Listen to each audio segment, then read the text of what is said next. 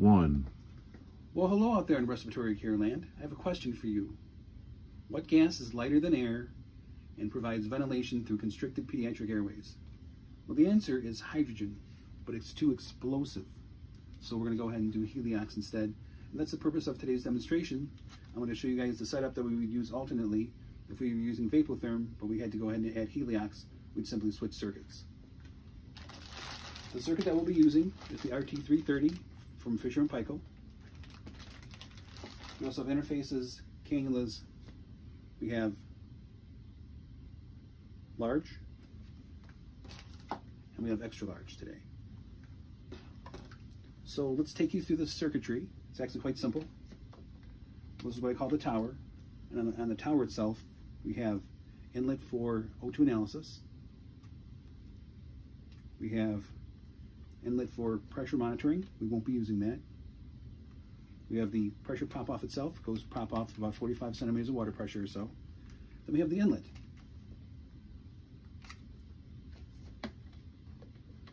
Now the inlet runs directly from the HeliOx tank.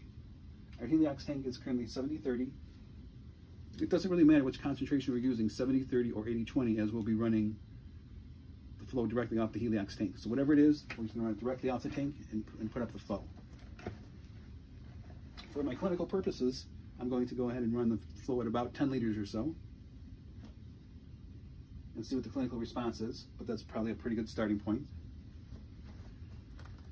The other part of the circuit here is just a simple inspiratory limb with the patient interface. Kind of comes apart like that. Should we need to make modifications, there's a couple of key modifications we can go ahead and do for this. If we need to oxygen enrich it, we have a CPAP adapter. We can go ahead and place in the circuit itself.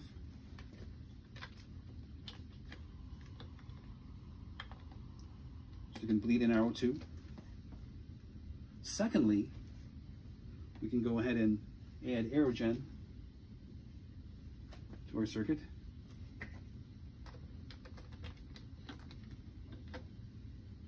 As long as the cup is up, we'll be in good shape. So we have two key modifications because these kids are going to be the sickest kids in the house. So it's important that we be able to modify. So I've got O2 modification as well as aerogen modification to go ahead and give nebulizers with. So the circuit itself is pretty simple.